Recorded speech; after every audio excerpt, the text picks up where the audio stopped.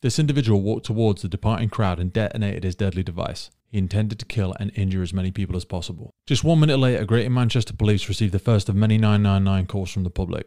Those calls started to reveal the horror that had happened. A member of public in the city room made the first emergency call.